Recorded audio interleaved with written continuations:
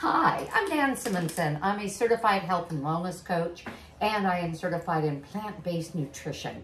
The lifestyle medical practice that I have been a coach with for 5 years is where I have learned and absolutely convinced myself beyond question that a whole food plant-based diet is the way to longevity. I'm 70, well, I was gonna say 73. I'm a month away from turning 73, and I feel like in these 5 years I've aged backwards. So let's talk about something. Do you love rice? Have you had cauliflower rice? Do you love mushrooms? Do you love cream of mushroom soup? Can you imagine putting those together? Well, I'm going to be making something that Julianna Hever has on her channel, The Plant-Based Dietitian. And I'm going to read what she wrote about it. Here is my all-time favorite recipe. I recently stumbled upon it in my kitchen since it is chock full of a myriad of mushrooms and brewing with Thanksgiving autumnal flavors. It was love at first bite. Here it is months later, and I'm still eating it almost every day. Doesn't that sound good? So we're going to be making a creamy mushroom cauliflower rice. Are you ready? If you have used cauliflower rice before, I don't mean that, riced cauliflower before, you know that it is very, very fine. You can buy it in packages. This is a pound of it. And I bought a big cauliflower and broke up part of it. And I'm going to recommend something to make kitchen work easier.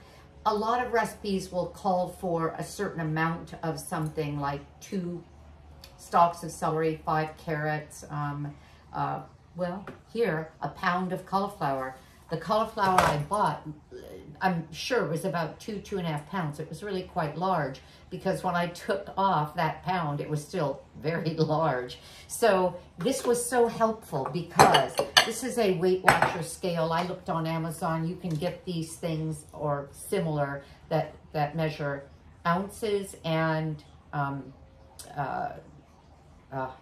what am I trying to say? Grams and ounces, because you will get some recipes that call for X number of grams of things. And they start at $9, but get yourself a scale. And the nice ones are the ones that zero out. And I think just about all of them do. I put this bowl on here, zeroed it out, and then I was able to break up my cauliflower, and I got a pound, which is what I was aiming for. Now, what is this? This is the base of my blender, and I'll show you that in just a bit when we blend up something else that's going to go in this recipe. But I want to make my cauliflower rice. I don't have it from, I could have gotten it at a number of places. The Trader Joe's, that's 3 minutes from my home. From, I think maybe Costco has them, but I didn't look. I like cauliflower very fresh, and if those finely chopped products sit around a while, they start getting a rather, I'll use the word heady flavor. Okay, so this is my Vitamix, and this is the attachment for a food processor, or it's my food processor attachment. There, okay. Now, come on, do it. What's wrong? I don't know if I have that on well. Okay, let's do it again. And what is the problem? Let's see. Really? Honestly? Are you having a fit? There. I don't want to blend it too much.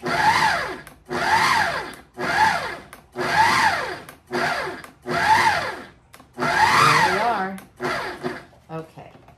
Take that off, and I just will show you what I have. And again, you could have bought this, I don't know if it's a 1 pound bag or a 12-ounce bag, but you could have bought this, and here we are. So that is my cauliflower rice. I'll take this away. Well, actually, I'm going to leave this right here. Take this away. I'm going to be moving you to the stove in a minute. But now let's move over the next part of the recipe. Made the cauliflower rice, so bought it. This is my Vitamix. I love this blender because it is so strong, it liquefies things very easily. For example, what I'm going to be putting in here is nutritional yeast. And if you're not familiar with it, nutritional yeast is for a whole food plant-based person, a way to get umami, that very delicious flavor that is, in this case, somewhat cheesy. And I buy this brand that is not fortified. Normally I buy a much bigger package than this. This I got at a health fair, and of course I took it. Superfood, nutritional yeast, not fortified means that they're not adding folate to it. I can have folic acid. I want folic acid for my foods. I don't want folate, which is synthetic. It doesn't work in my body, and a lot of people don't want the fortification. They just want the natural food. So we have nutritional yeast.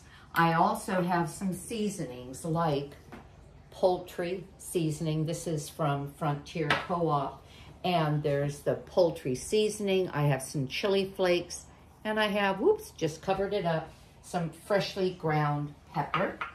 I also have lemon juice and apple cider vinegar, and I just fibbed it to you because I was out of apple cider vinegar, so I used rice vinegar. Why not? And then I have a half a cup of cashew pieces. If you do a lot with cashews to make things creamy and a whole food plant-based with your dietary style, buy them in pieces. They're less expensive than buying the whole cashew, and it's the same thing.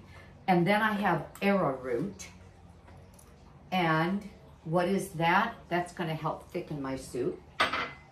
And I have a combination of, and if you haven't seen this before, this is Worcestershire sauce, but it's vegan, which means it doesn't have the anchovies that most Worcestershire sauce has. And it's a combination of Worcestershire sauce and tamari. I use tamari because it's gluten-free. You can use soy sauce.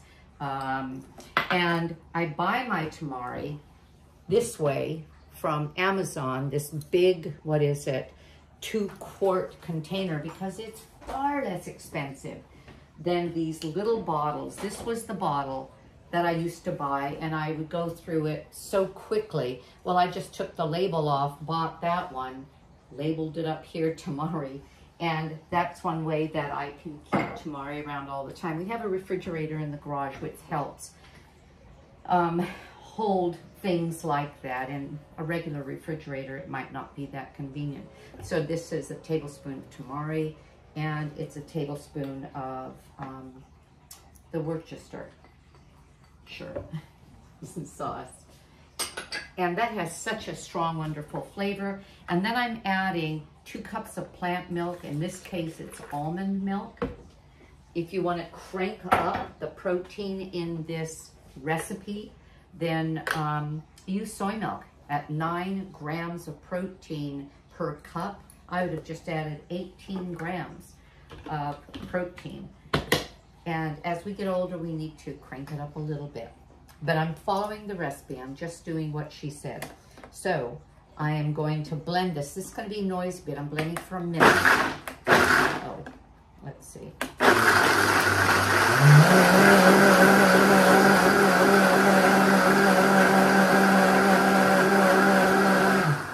You know what I'm going to do?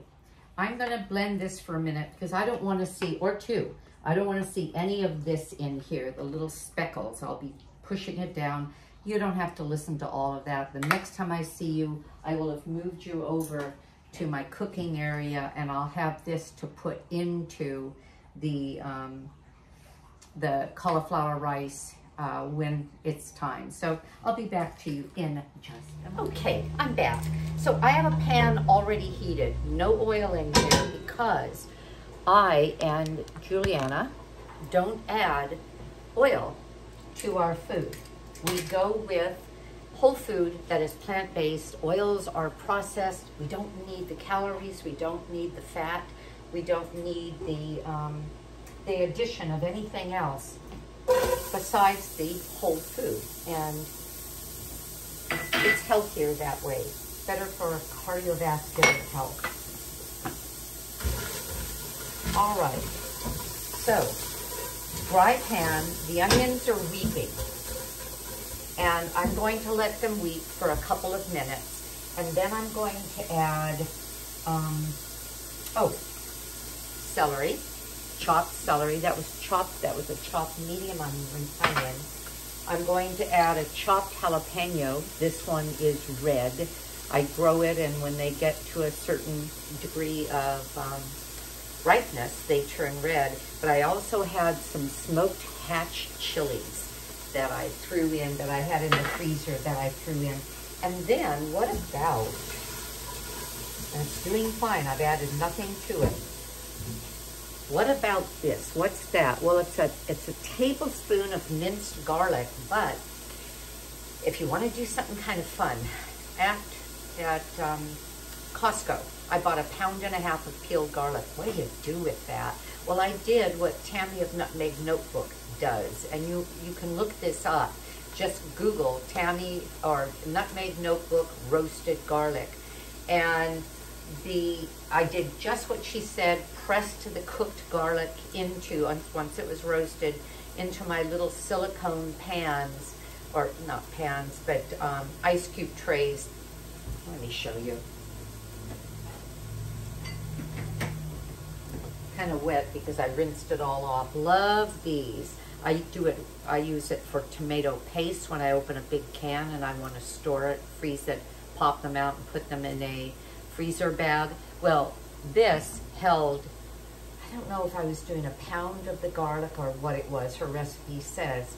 And then I filled, I think I counted about 8 or 9 went in each of these, of the roasted garlic, pop them out, put them in a baggie. Well, this called for a tablespoon, which was that and some. It was more than, oh, I don't know, it was maybe 8 or 9 or 10 or 11.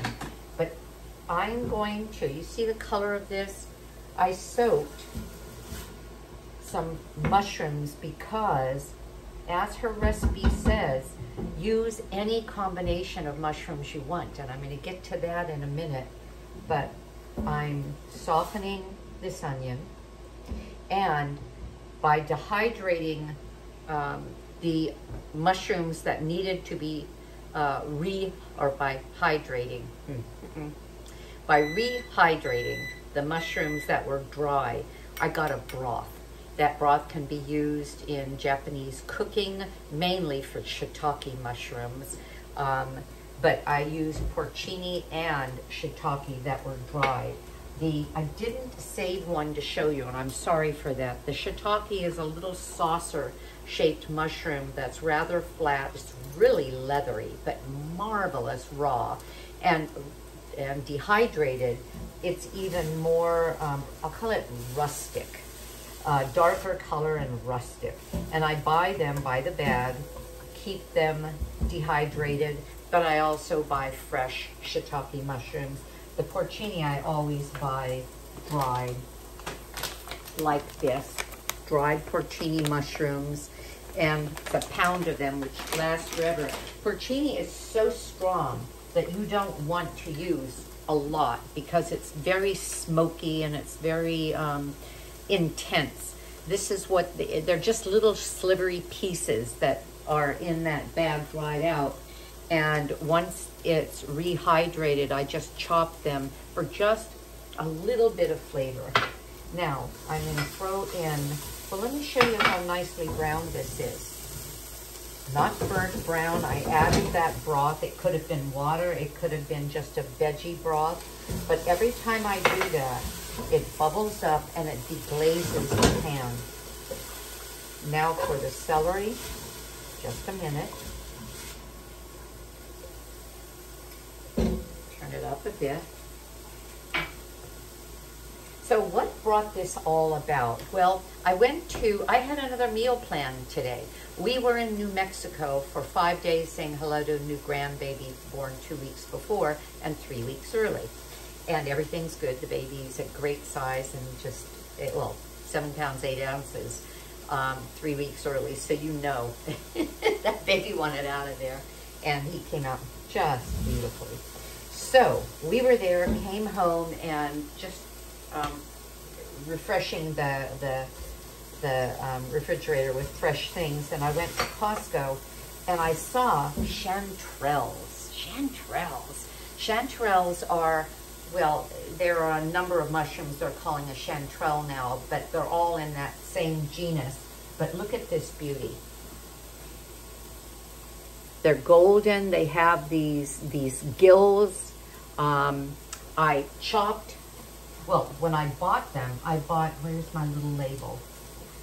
They had them at Costco of all things. They were $13.99 for a pound, and you might say, oh man, that's ridiculous. How could you spend that much on mushrooms? Well, a lot of the wild or these specialty mushrooms are that high, but you spend that if you're buying a number of other kinds of food. Well, if you were buying meat, you'd be spending that like that, and we don't do meat. So I treat myself for things like this or with things like this. But they are wild golden I call them chanterelles. Some people call them chanterelles, but I knew somebody that was a mushroomer that went into the wild and got them, and she called them chanterelles. And this is the porcini, a picture of the porcini from that bag, and I'll put it back in the bag. Okay, so everything is looking great. This is all I had to do to cook this down, and most recipes would have said add 3 or 4 or 5 tablespoons of oil, which would have added 3, 4, 5, well, actually 600 or more calories for no reason at all. And I don't count calories. I don't weigh, I don't measure, I don't count calories. I stay the same, even though I'm getting older. But since starting plant-based, it's so easy. On a whole food, plant-based, not quite SOS-free diet. SOS means salt, oil, sugar. I don't eat processed sugar. I use date paste to sweeten my desserts that I make. And I add a little bit of salt, but I don't add oil. Okay. Well, that's not true. If I were going to use this pan to, let's say, toast some tofu cubes, I have a little spray bottle of avocado oil because it's the one that takes the highest heat. Olive oil only takes 375 or less before it hits a smoke point, and you don't want to eat it that way. So I'll spray it on and then wipe it off. Okay, that's all I'm going to do with that. Now I'm going to add my mushrooms. Look, this was 40 ounces of mushrooms. This is a cremini. Again, I got these. This is why I got so inspired at Costco, because I already had a meal that I pulled out of my freezer, and it was for pozole tonight. I was going to do pozole and Mexican rice, and it was going to be wonderful. And then I saw these chanterelles, and I thought, oh, I have to get those. When do I ever see those in the stores? And that was $14, $13.99 for a pound of them. That's great. And then the baby bells, baby portobello mushrooms, 1.5 pounds for $5.99. That's crazy. And organic, that's the big deal. I live by a number of whole food type stores, Sprouts and Clark's, and their organic mushrooms all started about $7 a pound and up to $12, $13, $14 a pound. You go to a farmer's market, you're going to experience the same thing. So I am letting all of this now cook down. And I'm going to give that just a little bit of time. Did I add the garlic? No. Let me add the garlic. See, this is a paste, and it's going to take a little bit to get it It's a paste now because when garlic is roasted, it becomes very soft. It becomes rather sweet. It loses that strident tone that a raw garlic would, and that's why you can use a lot of it. Even though this recipe didn't call for, oh, you know what? I have to chop this little guy up. Okay. Let me see how much time I'm going to give this. And we're gonna let them sweat down for a bit, so it's gonna be 3 to 5 minutes or more. Well, let me tell you a little about myself. I am a certified health and wellness coach and certified in plant-based nutrition from eCornell, T. Colin Campbell's course there. And I wrote 3 years ago, Aging Powerfully. I was about to turn 70 and I thought, oh boy, here I go into the beginning of the end. And then I thought, that's not so. Based on what I had seen daily at my lifestyle medical practice, people who were whole food, plant-based, but more important, practice lifestyle as medicine rather than allopathic. I've got a pain doctor here, take this pill. I've got a quirky thing here, do this procedure. Pills and procedures, if they are absolutely necessary, make sense, but so often they're not necessary. This is what I see all the time. People coming off of their diabetic, oh, I forgot my porcinis, off of metformin, people coming off of high blood pressure medicine, people coming or recovering from type 2 diabetes. And I could go on and on, some very dramatic stories with patients that I have worked with through the years. Can you imagine how good this is going to be? These mushrooms are breaking down, they're starting to weep, and I'm going to be adding the riced cauliflower, and what I ended up with when I turned off the video was this creamy, flavorful. It's amazingly flavorful. Well, what's going to make this a creamed kind of a rice dish, I'm adding to it then fresh, pick this out of my garden, that's thyme, and this is rosemary, so I chopped up some fresh thyme and rosemary. I will, well, I'll put these in a minute. At the very end, I'm going to throw in some chopped kale. All of this per Julianna Hever. I have a number of her books. You might want to look her up. Everything she makes, she does beautifully. And again, I was looking at this recipe the other day. I saw these mushrooms. I said, forget Pozzoli, that's tomorrow. We're gonna do Julianna's. All right, I think this is enough.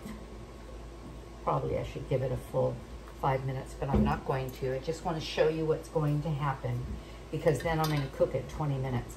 I heard my husband just got home, and he was thinking we're going to have Pozzoli. The first time I was able to eat Pozzoli, whole food plant-based, was in New Mexico, seeing the first baby that was born there 4 years ago.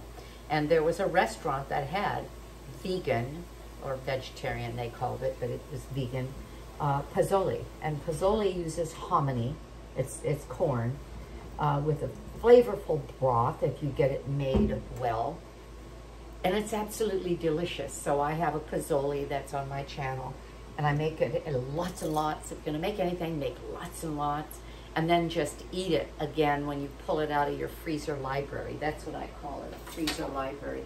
We got home just 2 days ago, and I had that out, and again, we'll have it tomorrow.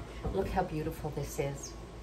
If you love mushrooms, you're salivating, because this is absolutely gorgeous. Okay, I'm going to put the riced cauliflower in here. And I saw from my blending that there were some, well, when I say larger chunks, I mean, know, something like that instead of everything very finely cut. And good. It'll add that much more texture. So I'm going to put this in here. Let me make sure I'm not forgetting anything else. We're going to add the sauce. The kale comes at the very end. And I'll bring you back to show you the end product. And I have something I'm going to serve with it. I'll show you this. This is also from Trader Joe's. If you're in a part of the world and you don't know what that is, it's kind of a, I'm going to call it a quirky store. They have they have marvelous things, very few options, one or two kinds of, or brands, but a lot of their things are self-branded. Like this is Trader Joe's root vegetable fries. It's roasted sweet potato, carrots, beets, and parsnips. And I'm going to put it in my air fryer. So we're going to have this and then this air fried, I'll call it the starch part, because this is not a starch base. What are we eating?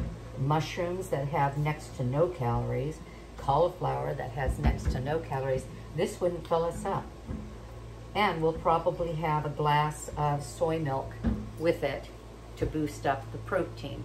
The mushrooms have protein, but I think we're going to want to boost that, or we'll put some nut butter on some real crunchy bread, and that might be really good. Okay, covering it up, giving it 20 minutes. Take a look. This is what it looks like with the cauliflower, and now we're just going to cook it down. So we're going to have a giant bowl with a mound of this, and then the crispy root vegetables on the side. So we'll get back to you in a bit. Hi, I'm bringing you back for a moment because I left off a step, and that is the sauce. Yes, I could have cooked the cauliflower without it, but it would have been a very, very different end result. Okay, and what does this have in it? Remember what will thicken it? It has arrowroot. So it's going to be creamy, thick, mushroomy,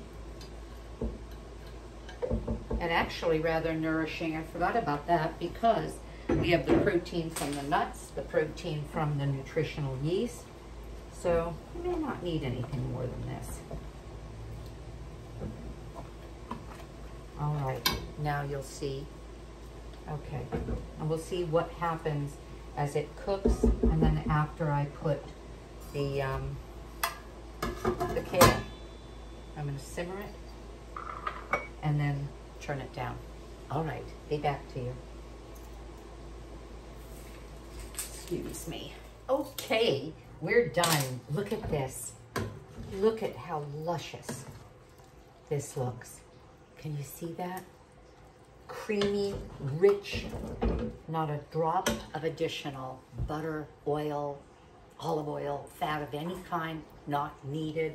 I'm going to stir in, oh, let me see. I don't know if I want to put all of this in. Let me see. It'll wilt right away.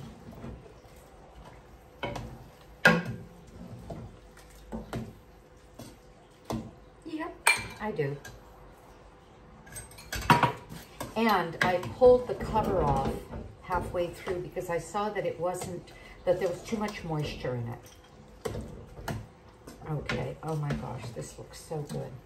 All right, so I'm going to show you what we're going to have for dinner. These are the air-fried carrot, beet, and parsnip roots that I simply bought frozen and put in my air fryer. I could have easily cut them myself from the fresh vegetables. That was super simple. We're going to have a tomato salad.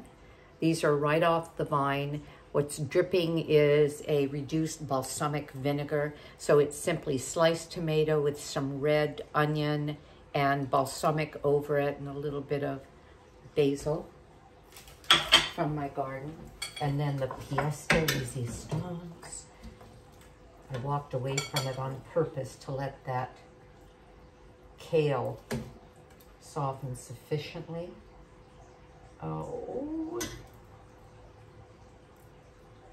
a sprig of rosemary, and we have a beautiful meal. Thank you for joining me. If you like what you saw, give me a thumbs up. Look at Julianna Hever, the plant-based dietitian, and look at her website. I'll have a link for you.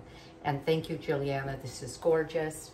Bon appetit. Consider my book. Give me a thumbs up, subscribe, and have a great day. I know I'm going to. Bye-bye.